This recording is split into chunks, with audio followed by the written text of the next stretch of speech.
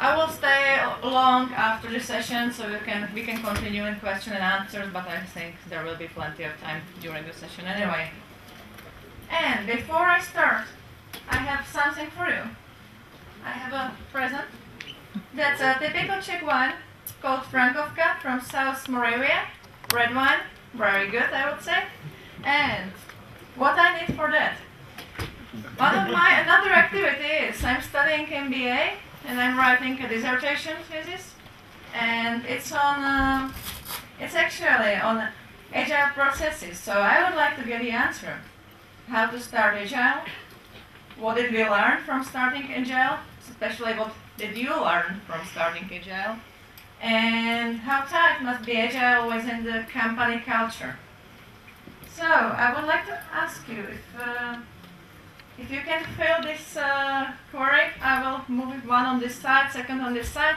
It's 2 pages, so please take 2 papers and write there some name or identification. And in the end of the presentation, I will gather it back and pick one person who gets this one. So.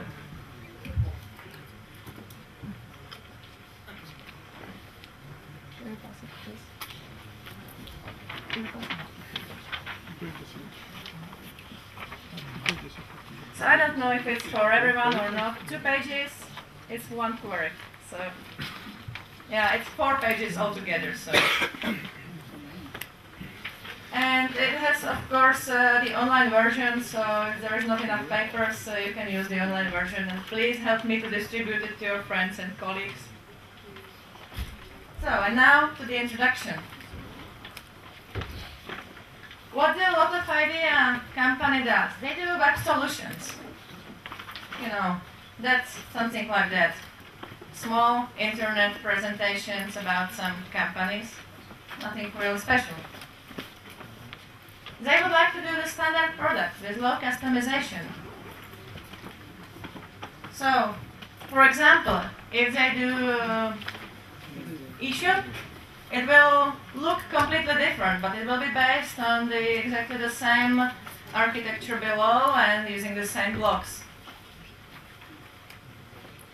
And they would like to have a long-term customers, so their customers should be returning. They would like to have a good cooperation with them and know them well, so they can have them for a long time. So it's based on partnership and collaboration. They would like to kind of provide something a little bit more than just a simple web presentation. They believe that the internet is more than web presentation. It's a brand marketing, sales marketing. They have to introduce it to the new customers, their products. They have to persuade customers to buy their product. And they have to, of course, keep their existing customers. So, the starting point. Actually, when I came there, it was really, actually horrible.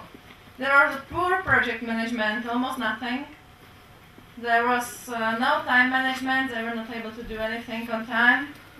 Poor estimation, so whenever they promised you to deliver something, it was never on time. And late delivery. And of course, no customer relationships. They were not really talking to customer. They were like regular developers, which are always complaining that the customer is changing their requirements and changing their mind and not really getting the inputs on time and so on. And they did difficult design because they like to do design. That's their kind of hobby, because they believe they are good developers and therefore they should do difficult designs and lots of classes and for every customer to create it from scratch. That's the company. So, the person, they have 3 people, it's a small company. 3 people, the 4th one, that was the investor who decided to change the company completely. So now there are 4 of them, but well, that's about it. 3 people, and actually we had to change 2 of them to make it working. Then, how is it different? It's short-term projects. This project you just saw on the previous slides. The regular web presentation could be done in about 3 days. That was the beginning. That was they promised to the people. And the e-shop, it could be done in about 5 days. So that was the constraints. And finally, there came the investor and decided to change the company because just think about it for a second. How many web studios do you know? Would it be hundreds or tens or thousands? Hundreds. Yeah, I think so. It's hundreds studios, and they're they're quite the same. At least I think so. They provide similar services. They are always late. They're always complaining that you put them wrong inputs and so on. So that person, he was just thinking how to distinguish between those companies and which would be the competitive advantage of this company. So he provided strict delivery condition, and he said that it will be on time or for free.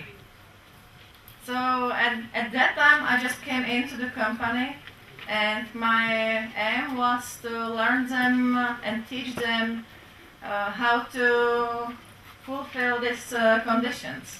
So they must be really on time. There is no excuse, otherwise they will not get paid, which is pretty much strike is pretty much problematic, especially in this time. So what we did and why? I have lots of experiences with Scrum, and it always worked for our customers, different teams, different environments, so I started at Scrum. And then I was thinking how short it makes sense to make a sprint so we are still able to work and it's still efficient. So I choose half-day sprint, and that's why. Because when we do the analysis, we found out that the average task could be done in, let's say, 2 hours. So that's the first thing. Make your sprint as long so you can finish something and show to the customer. So they are pretty much able to do some visual output in half a day, 4 hours. Then the web solution is supposed to be done in 3 days. So we have 6 sprints. And e-shop in 5 days, which is 10 sprints. That's, let's say, reasonable. And finally, if you look at the working day, then you can expect that the developers and people who are working on that are going for lunch in between. So they stop to work anyway. So there is not much problem to stop them, let them do something else, do some demo or check the results or whatever. And then after lunch they can continue. And finally, I need to kind of know where they are. I need to really expect the status and know if they are still on time, if they can still do it or not. So in 6 sprints, if we found out after 1.5 days, 3 sprints that we are not making the results on time, then we can still hire the external people, we can still call the customers and tell them, oh, we are very sorry, but we cannot make it. Is it a big problem for you or not? Or we can kind of change it or work overtime or work overnight, which we never did actually. Anyway, but that's about it. And it must be, of course, low overhead and minimize the overhead, because if I do the sprint every 2 hours, which could be possible because the average task is 2 hours, then the overhead will be really huge, so it doesn't really matter. They will be distracted every 2 hours from their work, and that I found too short. So It's a question to discussion after that if it makes sense to make it even shorter for some conditions or not. I don't think so. Wow. So, we started the half-day sprint, and what we did was finally we set up one person who did the pre-planning meeting.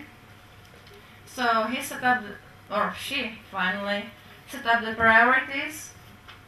She is creating the personal priority list and personal backlogs for the people, for the developers, because they are time to time they are working on several projects in parallel, because the projects are waiting for customer input, so they cannot continue right away. So we have one person who is maintaining the priority and doing the pre-planning. Then the people itself, they are doing the planning and they are discussing how they distribute the priority list, who will be working for which project, and if they help each other or if they will be working in parallel. And finally we have stand-up meetings. Actually, we finally decided to have regular stand-up meetings every half a day, every sprint. And because if we stop every hour and discuss what everybody did and if it's still working, it will be too distracting, we believe. So we make it official way just once a sprint, at the beginning of the sprint. But on the other side, they are all sitting in one room, and we kind of have some event-driven Scrum. So whenever someone has any issue or problem, he is just standing up and saying, okay, can you help me, or do you know how to do that? And it's kind of more, it brings more requirements for the developers, so they have to be really collaborative and helping each other and cooperating. But for 3 people it's working pretty much well, finally. I think the biggest issue I had was to tell them how to use the points and why. I don't know if you have the same experiences or not, but for me it's always hard to learn to people why the points are better than the hours or mandates. But finally I think I succeeded, so we are using just the points. So that's good. We are printing burn down graphs printing. We have Google Docs online, so on the Google Docs we have online every half a day. We have a new burn down, so everybody can see their progress, which is actually quite good. And we have tasks in backlog with the point estimations, and we see the progress online. And every, let's say, month we have a reflection meeting. So the last one we got about 2 days ago, and we changed the process a little bit again and improve it. So that's our burn down. It's on Google Doc, as I said. So I will give you some introduction. What does it mean? The orange line is the best case, which we planned for. The green line is with the buffer, so the worst case, and the blue line is the reality, actually. So that's where we started. They've been able to make the project even 3 times longer than they expected, and they never knew why. So it was always something really exceptional which happened to them, and they didn't know why and how to change it, so next time it will be better. So that was the beginning. The difficulties we had during that process was that it was extremely fast. So now, working that half a day sprint, you cannot hide anything. It's actually, if you just drink a coffee a little bit longer and discuss what you did over the weekend, you can directly see it on a burn down. That's not nice. If you take 1 day holiday, it's completely disaster. your customers will not receive it. So you have to plan these things really carefully, or you have to have some backup. In the beginning, we didn't have any backup. In the end, we planned with a backup, and we have one person who is working for sales and for development, so he can shift his capacity more to development if it's necessary or if it's critical. And we are dependent on the customer responses, which is not nice as well, because the customer always promised to give us the text for the web or the data which we should put into the issue, or the graphics, or just say, okay, I like it, and then you can continue. So we have to change the plans in pre-planning pretty fast and pretty often. Therefore, we have one person dedicated to these things, and she's changing the plans and the priorities according to the outside world. And we have a strict business model, which is kind of a good motivation, because one of these people is the owner of the company, so he's strictly motivated on the company results, and the other two, these are as well, have a quite high moving salary with respect to the company results. So. And it's high risk, because if you fail, even for one day, and the customer doesn't really agree, then it's for free. So, that's the result. Again, the same lines. Orange is hidden somewhere here, that's the best case. Green, that's the worst case. And here we are, somewhere in between. But that's pretty much good. I would say that 90% of our projects are now finishing on time. And we are still on a learning curve, so we can still improve, and we can still do better. So I think we can make it. So the summary what we did. That's the half-day sprint. We did the stand-up meetings every half a day, and including the meetings which are just on demand. So they are gathering on time when they need it. And pre-planning meeting with one dedicated person for the pre-planning, and planning, which is for the whole team, distributing the work. We have an early customer communication, and actually we have customer communication, because at the beginning nobody really cared about the customer. So that's incredible improvement. And we have a communication within the team, so they are not really sitting next to each other and working separately, but they are working as a team, helping each other and doing one work all together.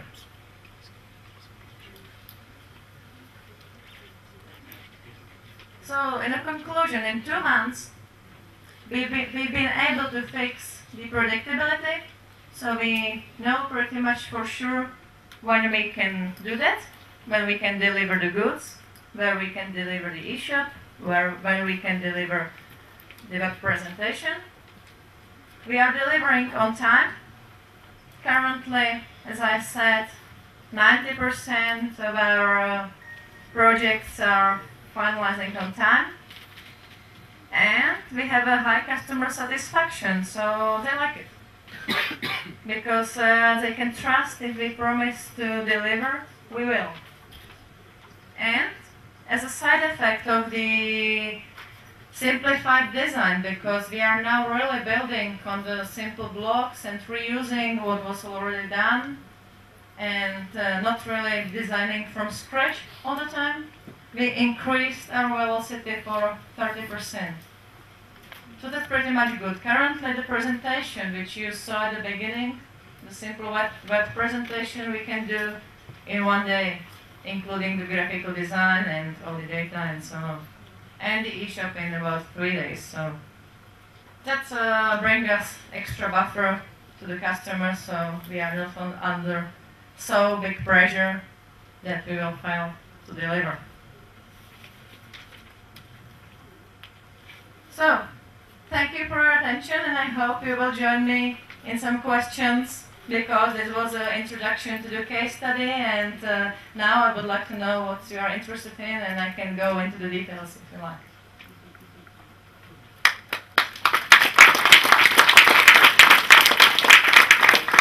There is a chance I missed the point, but what about retrospective?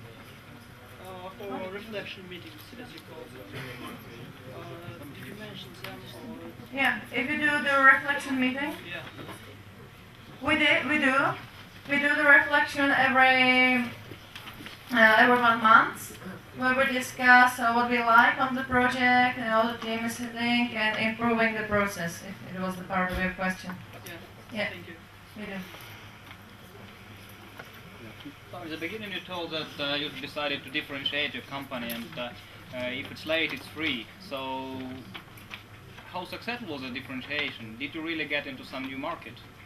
Yeah, actually, at the beginning, when I started there, they've got almost no customers, and it was really in a bad shape. They were not able to get the new customers and so on. And currently, we are participating in Czech Republic. There will be an elections, so we've been able to get one of the biggest parties as our customer. So that's one of the good things. Great success. Well, customers are anyone else, so they are paying, which is good. That 10% of your projects are late, and therefore they get done for free, as far as I understood. So Well, not really. We have, as I said, we are 30% faster than at the beginning. So we have still there 30% buffer. So, which was not included in the graph. If I move it here, So how many projects you actually given out for free? just a few, not really many. Can you repeat the question, please? Sorry. Money. The question was about money. How many projects did we have to do for free? Because I said that 90% of the projects are successful, so for the 10% they supposed to be for free, but it's not the case really, because we are now 30% faster than at the beginning. We can still, in most cases, be under this 30%, so it's still working. But a couple of projects we did for free, that's right. But on the other side, it's a long-term cooperation with the customers, and they are paying not just for creation of the web page, but as well for some improvements and changes and some other services. So it's not too bad. Yeah, sorry. You say that you have update screens, and after the screen is done, you make a demo to the customer. So how? Yeah, after the sprint is, I will repeat the question first. So we have a half-day sprint. So the question is if we do after every sprint customer demo. So we are sending the customer some kind of link to their presentation, so they can see something there.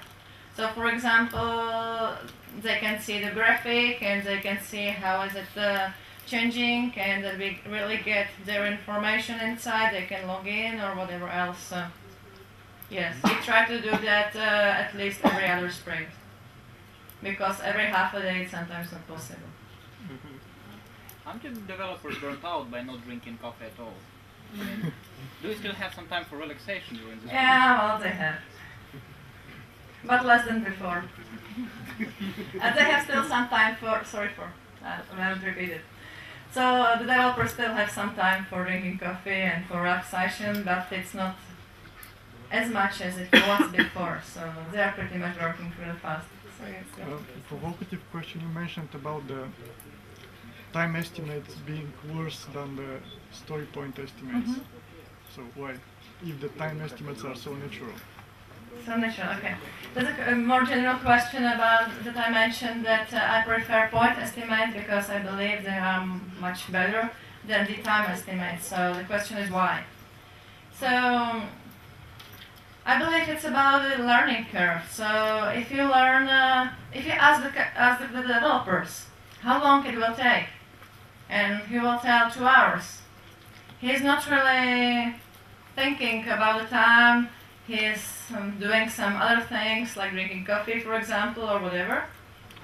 So he almost never can make it in 2 hours. Therefore, in a classical methodology, we have a project manager who is experienced and already knew that if that person says 2 hours, it means 4 hours, and if the other person said 2 hours, it means 3 hours, and so on. So therefore, we put points in, and the points is a relative measurement of the effort. So if you have one task which is 10 points, and then you need to put estimation to the second task, then you just compare the effort which is necessary for that, and if it's the same, you put 10 points. If it's slightly more, you put, I don't know, 13 points, and if it's like really easy, you put about 3 points. So that's the story about it. And with the points, that's the current estimation. And if you have already the backlog estimated in the points, and then your velocity change, which means that your team is able to make, for example, not just 20 points, but 15 points, 25 points because they are better and more experienced or whatever, then if you draw a burn down, it will change your future work as well. So it will change your point value, let's say. If you count on hours, it will never change your future. It will just change what's done already. If it was sufficient. So, I ask, what is the biggest project managed with this methodology? Biggest project, well, most likely we do the e-shop, which is 5 days, something like that. 5, 6 days. Would you use the same approach for like 1 year project and 10 people? Of course not. That's just for the small companies, really fast delivery. For 1 year project, you have to have a sprint for, I don't know, 2 weeks. And for 10 people, it will be, something like that, 2 to 3 weeks, for example. You have a half day sprint, so what was the overhead of making Scrum and preparing the burn down chart and all other things, and what was the impact at the beginning and at the end, and how it impacts the final success of projects? Okay, so the question is Because what... the sprint is rather small, and a lot of things have to be done formally to prove that the sprint is done and to show the progress. So the question is about how big was the overhead with all the maintaining of the sprints and creating burn downs and so on.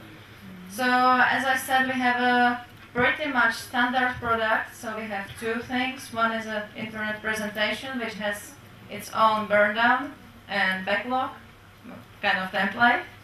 And second one is the e-shop. Again, it has its own template, burn down, and backlog. So at the beginning, it was kind of time consuming because we have to create these backlogs and make them really working and according to the situation and so on. But finally, currently now, it doesn't really bring much overhead because we have it on a Google Docs. You just copy it from template and start to fill it. It's pretty much automated, so we can see the graphs, and that's about it. Oh, sorry. So, if my understanding is correct, the reflection meeting would be some kind of a retrospective that is done a few sprints. Yeah. So then if you have problems or improvements, then you will be incorporating that only after a few sprints. So if it's not done for every sprint. Yeah, but actually for our other sprints we are not doing the retrospective every sprint. We always do retrospective every 5 or 6 or even 10 sprints, so we can see the changes really in real life, because our experience from other projects which are more regular timing, like 2-week sprints, are that you have to try it a couple of sprints so you can see the result. The biggest problem that I've had with very short sprints is incorporating the testing cycle. So could you tell me how you incorporate manual testing and how you define done? Well, we have 3 people there, so they are always trying to test after each other, so the same person is not testing his own work. So they are really sending these pieces of code for testing. So, I mean the result. So, but it's a fast check. It's about 5 minutes check if it looks correctly. So it's really, you have to keep in mind that it's really simple projects. It looks all the same. They are using the same blocks and just have a different graphics or of course content. But from technical perspective, it's template kind of. And how do you keep your developers motivated doing the cloning over the months? So they're taking the existing code and cloning for new customers. How do you keep them motivated? Money. Well, they are motivating. I think they like to see the customer to be happy with their product. And they like to see the customer who is returning. And that's actually their business model. To see customer, they have a low cost for creating the web presentations, for example, but the customer is paying some small amount of money over the year period, and they are doing some small adjustment to their web page according to the SEO or whatever else the customer needs. So it's more about the motivation from the customer relationship now than from the technical perspective. So having half a day sprint, you have 2 pre-planning meetings, 2 stand-up meetings, 2 demos, yes, am I right? Per day. Well, the demos we have mostly every other sprint, so once a day, because we are just sending the customer the results. So it's like a simple email. Here we can see how we are on it. We are still on time, and you will be still delivered as you expected. So that's kind of a demo. It's not really a presentation for the customer because I cannot actually imagine a customer who would like to be present every half a day to our demos and see what we did. So that's. So you don't have real-time feedback? Well, not necessarily, but the customers are looking at that. So mostly we do. But how do you have real-time feedback if you just send customer a link and that's it? How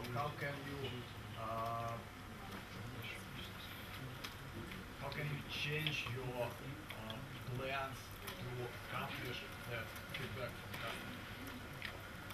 Well, we have at the beginning we have quite strict requirements, so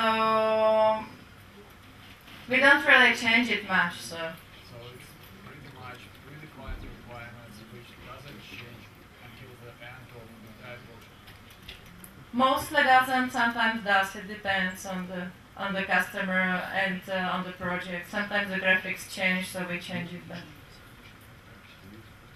But what about planning meetings? You have twice a day Yeah.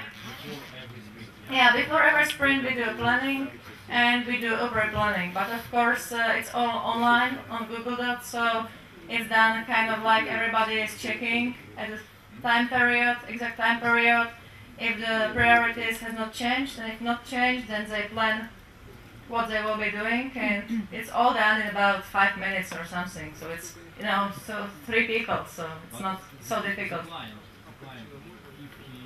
is he present at this planning?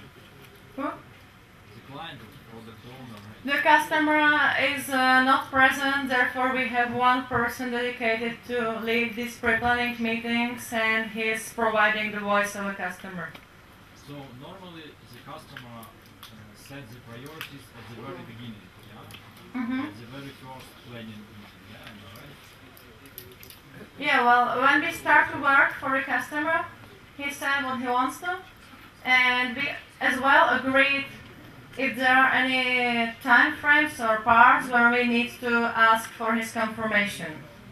And if there is, for example, he would like to see the graphic or whatever, then we really call him and say, okay, here it is, can you check it? And then after we check it, we call again like, okay, did you like it or should we change it? And if not, we are just sending a simple status like, here we are, still on time. Did you study Kanban to make it continuous production? No. Maybe I will. Thanks. How do you get your customers to be so nice and not change their mind? Well, that's the guys. They went through some sales training as well. So they learn how to discuss with customer the requirements. And at the beginning, they as well told them that there's a kind of a standard product. So they cannot really expect to have something completely else. They can have different graphics, which means different different picture, but they cannot change the really insight which is behind. So, yeah.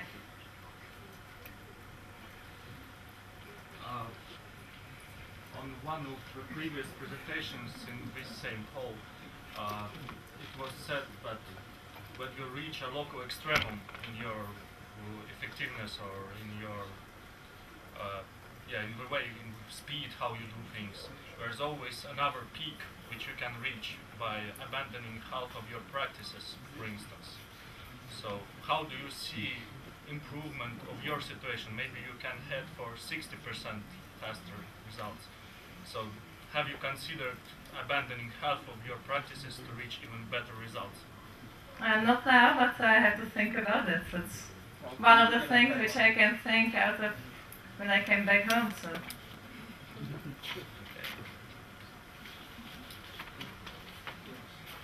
Yes, actually, I think there are no other questions. So,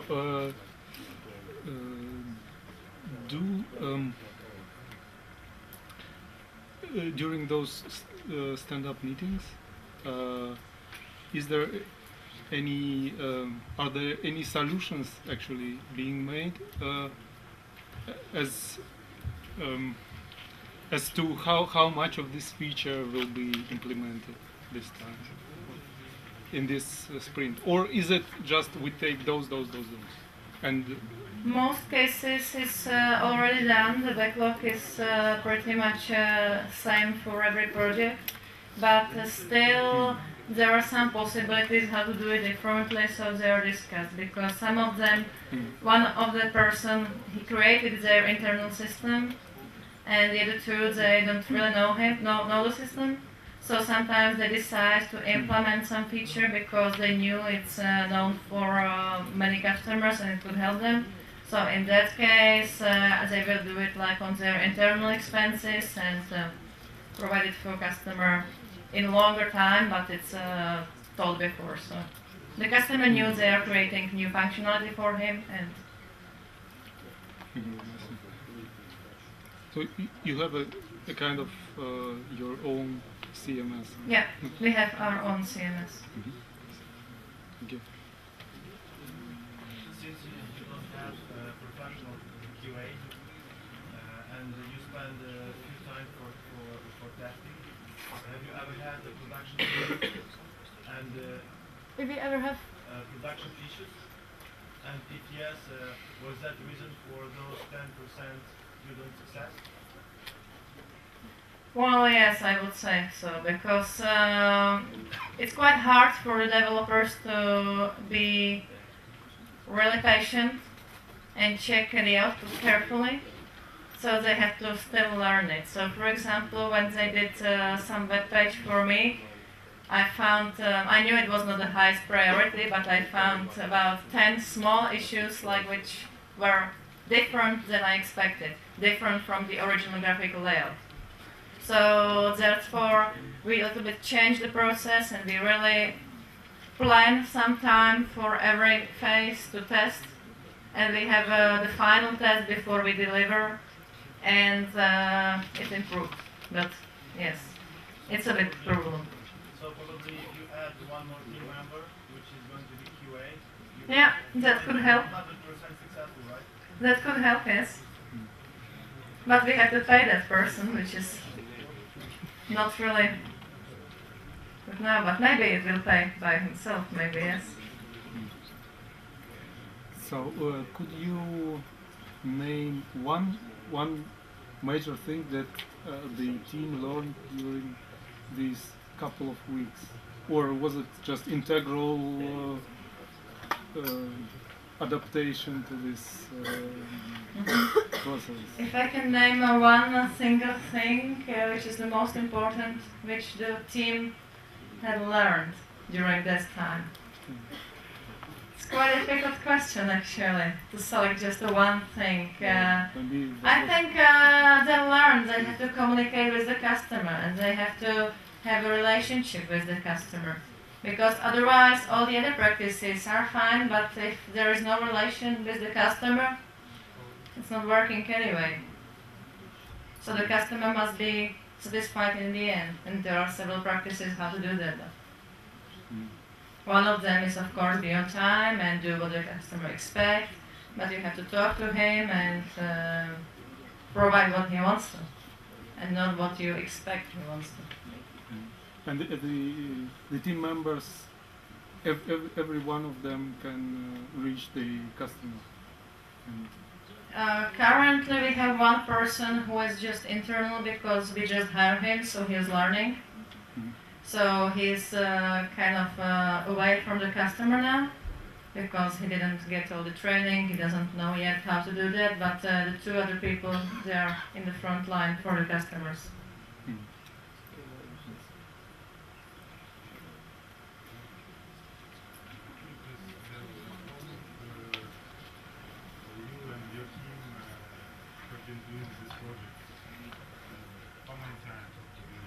How many projects did we do? How many times you already doing these projects? It's half a year and a year. Oh, okay. About half a year. Maybe a little bit more. How many do you think you will be doing this quarry job? I think because it's repeatable again and again in these new projects. The motivation. Sorry, can you? What are you going to do with the motivation when you're doing the same job every day? The motivation is about the customer and the results. So they are doing. That's actually why I could not be working for this small web studio, because I would find it the same. But the people who are working there, they don't feel it like that. They are fine. What about you? Well, would you like to stay with this team for a long time, or you want to change it and to work with some other project and to improve this project? Okay, so the question was if I personally would like to stay with this team for a long time or just change the project. So this company is just one of many projects which I have, so I keep an eye on them, and if I see something how to improve their process, how well. So currently I see them once a month or something, so it's not really too much. And I'm pretty much involved in other projects, so that's just a small part of my work. And how would the team accepted this half-a-day sprint? So was it easy? Actually, yes, it was pretty much easy because, well, one of them he didn't like it, so he left. But he didn't really like the company itself. He was one of the owner, and they've got some problems. So, and the other owner, he likes it. And he see that their work is improving and it's more predictable, and that the company is finally, after, I don't know, 3 months or something, or half a year, they are now back in black numbers and not in red, so that's the best motivation for them. Is there a big possibility with such a small team that if someone leaves, you could then start to disappoint customers while you recruit somebody else and train them up? Yeah, that will be good. It's maybe hidden in a way that all the products are so similar and copy from one to another, so you learn it fast, pretty much. So, of course, you have to learn some things like how to deal with a customer, how to communicate, but that's yeah, that's a problem for everyone. So. Okay, so. I just wanted to repeat the previous question. I think that actually the biggest problem of the small team is a human factor. What would you do if suddenly somebody left or somebody gets ill, for example? So would you cancel, let's say, 1/3 of customer requests for a month or something? Or what happens when people like to go to the vacation for, I don't know, usually everybody likes to do it in summer. Okay, so what we do is if the people are leaving the company or if they have a holiday or whatever. So the holiday they have to plan in France, so we plan for a little bit less projects for that time period, and they have to like pair each other, so it's not possible that everyone will take a holiday at the same date, so they have to change. And if they leave a company, that happens, but well, that happens in every company, so you have to hire a new one. And we have about 5 external people who are sometimes cooperating with us, so we can hire these external. It's mostly students or something like that. How many time per day the team spend for formal procedures like pre-planning, planning, demos in your vision and so on, and how many times? Well, it differs. We have 3 people. One of them is mostly dedicated to the organization and communication with the customer on higher level and presenting to the customer, so that's her role. And then we have one person who is pretty much new. He is learning and he's doing just development and spending, I don't know, twice 15 minutes per day with filling the burnouts and stuff like that, and discussing with maybe it's a little bit more, but it's not much. And the third person is sharing his capacity like half-half with the sales activities and the technical. Maybe you can say the general metrics like, for the whole team in general. How many times? Like 10 persons or 15? It depends. If you count the sales, the business activities as well, then it would be half and half. Because for the 50% we are communicating with the customer and going to the new customers and trying to find new customers, and for 50% we are doing their work.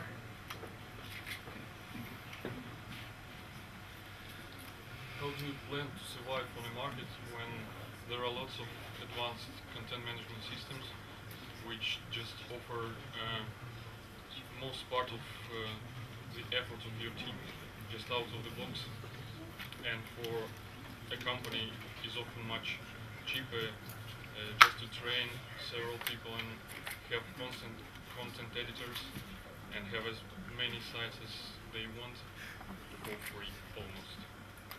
Well, I will repeat the question because it was how we plan to survive on the market when there are some content management systems like Drupal or whatever else, which the company can use for free and just train a couple of developers to use them and have as many web presentation as they like. So maybe I will reply by a question. Do you really believe it's for free? Because you have to pay the time with the developers? Well, but the main effort is at the beginning when you learn these new tools, new CMS, and you train your staff to do this, and you have a dedicated team. And sometimes it is enough to hire a developer to make the template, as you explained once, and just have the webmasters and content editors already working in your company just to build the content in. Well, we are a software development company. I mean, Certicon, which I'm working for, we have about 110 people, all the software developers and testers. And we finally didn't find economically reasonable to do our own website. It's always more expensive than if we outsource it, because we are not really web designers, and all our engineers are trained to do difficult designs and really spend hours creating something which a skilled web studio can do in hours. So I don't think so. And finally, back to the business strategy of that small company, we believe that we can show the customer that we are better. We have nicer designs, because if I see the designs on, for example, Drupal, maybe there are some better ones. I'm not really an expert on these things. But if I check the templates, user interfaces on Drupal, it's never so nice, and it's like not everyone can do the graphical design to be really interesting. So, and that's what happened to all these companies when they are using some open source CMS. They are not experts on the problematic, so they don't know how to do that.